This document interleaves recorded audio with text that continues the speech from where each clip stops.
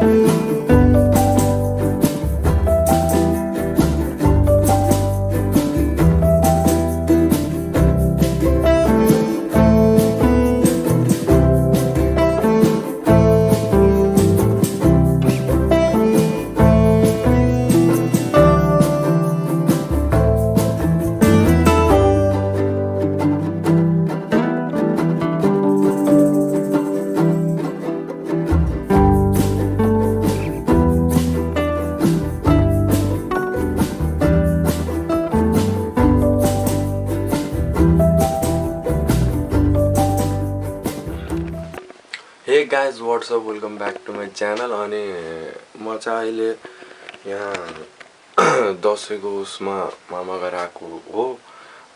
अन्त अहिले म छिटै आएको किनकि स्कुलहरु नि बिदा भइसक्यो। त घर बसेपछि के गर्ने भनेर छिटो आइदिएको। त अब बाहिर जाम। भाइ साहब सारो भित्र कुहिरो नै कुहिरो लागेको छ गाइस। पुरै ठाउँमा कुहिरो नै कुहिरो लागेको छ। अनि मैले आफ्नो ज्याकेट बिर्से। यहाँ ज्याकेट बिर्सियो भने त बाफरे जाडोले मरिन्छ गाइस। यहाँ रहेछ ज्याकेट मेरो। लेट्स गो तल। अब हामी खै सायद मन्दिर जान्छौँ होला हैन। सायद मन्दिर जान्छौँ होला। त आज म मन्दिर गएको नि भ्लग बनाउन लाग्यो। हुन त हिजै आएको हामीहरु अनि मैले त्यो बाटोको भ्लग पनि बनाउन लाथे। बट एडिट पनि गरिसकेको थिएँ। त्यति राम्रो लागेन मलाई बाटोको भ्लगहरु। त्यो नेपालगञ्जदेखि यहाँ स्याङ्जा आएको।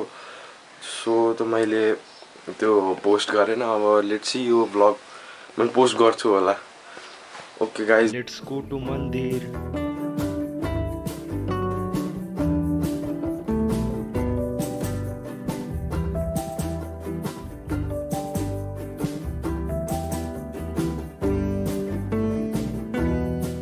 के गाइज अब चाहिँ हामीहरु आफ्नो जर्नीको लागि निस्किसके।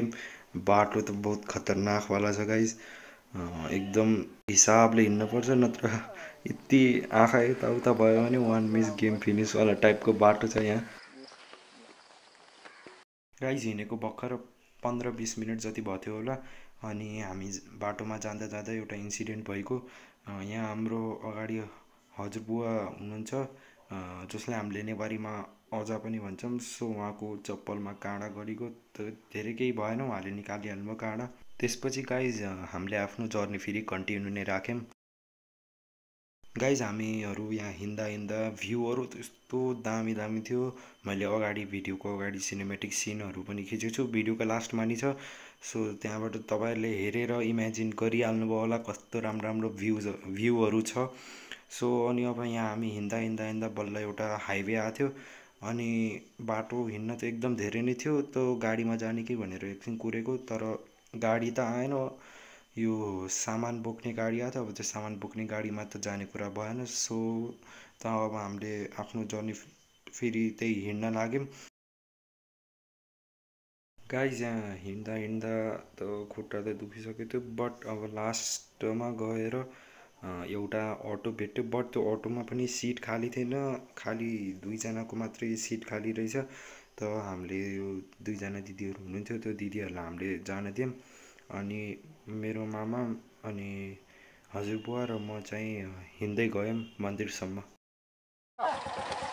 हामी मन्दिर जाने हो। उहाँहरु कहाँ जाने हो? छोडेर आउनुहुन्छ उहाँहरुलाई? बिर्मी हिँडेको? त्यसमा नानीहरु जाउँ त।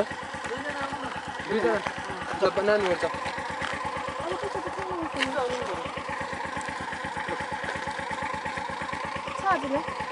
त्यही बाटो लिन्छ है।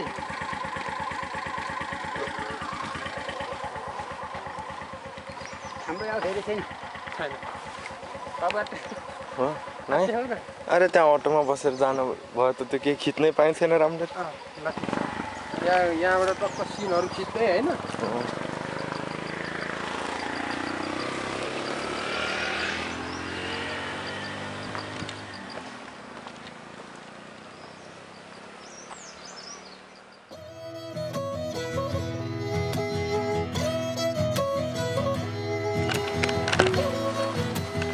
बापरे गाइज हालत खराब भइसक्यो छ पछाडि घाम चाहिँ आई थिङ्क त्यो रिफ्लेक्ट परिरह होला लेन्समा त्यो घामको पनि एउटा पिङ्क कलरको त्यो आउँछ रिफ्लेक्सन डनमा नै गाइज यति आइरहेछ भने लेट्स गो म फेरि पछाडि परिसकेँ त्यही सिनेमेटिक सिन खिच्दा खिच्दा अब फेरि एकचोटि रफ्तार पक्रिन पर्छ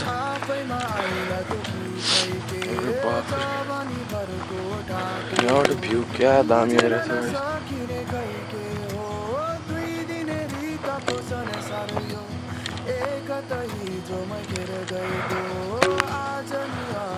उता सहरको धुलो खाँदा खाँदा यसो मामा घर आएर पहाडतिर के भन्छ त्यो पहाडलाई महसुस गरौँ न भनेर अलि छिटै आइदिएको म बाटो हेर्नु गाइज बाफरे यत्रो पातलो गल्ली जस्तो छ यहाँबाट सिधै तल खुट्टा चिप्लेर गइयो भने ऊ त्यो बोटमा पुगिन्छ सिधै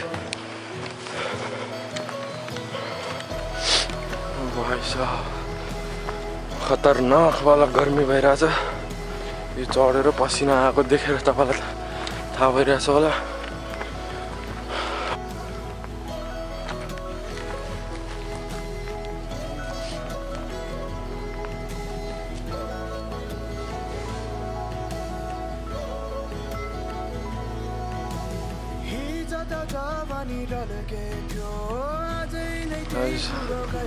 चल्दा चल्दै हालत खराब भइसकेछ अब अघि भर्खर बाजुलाई सोधिदिएँ अनि जो मैले अघिदेखि बाजु हुनुहुन्छ जो जोलाई थाहा छैन नेवारीमा हामीले मामालाई बाजु भन्छ सो अब त्यो बाजुलाई सोधेको 10 मिनट छ भन्नु थियो अब यही हाइवेको बाटो हुँदै त्यसपछि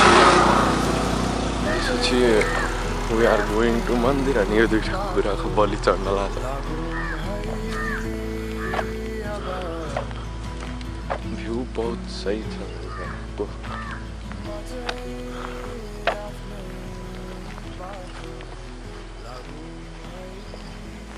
आज अझै कति छ बाटो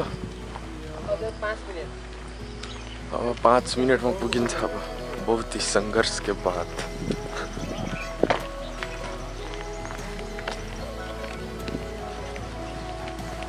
म त जाडो हुन्छ भनेर ज्याकेट लगाएर आएको बेकारमा ज्याकेट लगाएर छु अब उता त्यो मन्दिरमा गएर खोल्नु पर्ला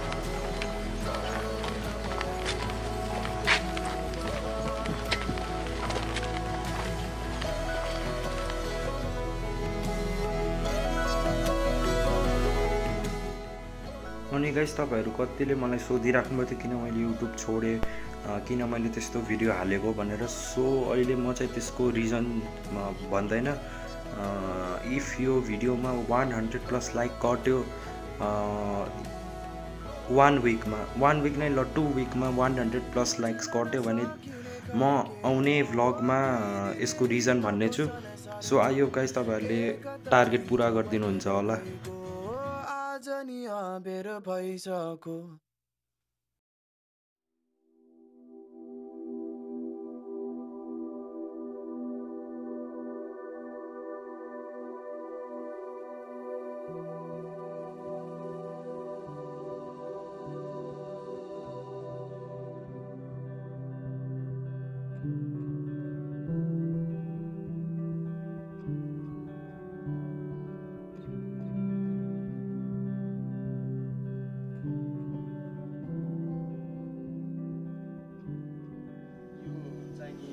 नाम चाहिँ अब जगत्रादेवी मन्दिर हो यो चाहिँ नि यो मन्दिर बनेको चाहिँ लगभग 100 वर्ष जति पुग्न आँट्यो होला पहिला चाहिँ अब सानो खालको थियो हैन अब अहिले चाहिँ नि यो अब अहिलेको डिजाइन अनुसार अहिलेको क्वालिटी पनि राम्रो बनाएको छ मन्दिरको अनि त्यसपछि यो मन्दिरको खास विशेषता के हो भने यो मन्दिरमा आएर पूजा गरेपछि हैन अब मनको कुराहरू मागेपछि पुरा हुन्छ भन्ने चाहिँ अब पहिल्यैबाट चल्ती आइरहेको चलन हो। अब मान्छेहरूले विश्वास गर्छन् सायद मनको कुराहरू पुरा भएर त होला नि, अब मनले चिताएको मनले मागेको कुराहरू पुरा भएर यहाँ मान्छेहरूको घुइँचो दिन प्रतिदिन बढिरहेको हुन्छ।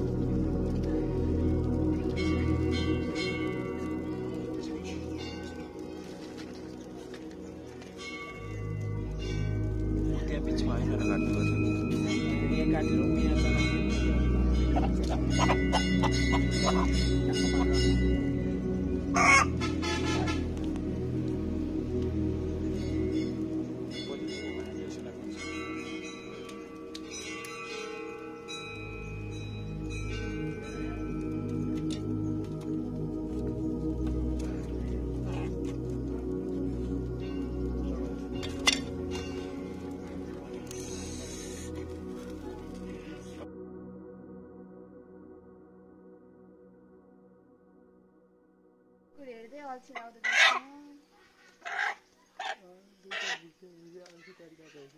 यो त हेर्दै अल्छी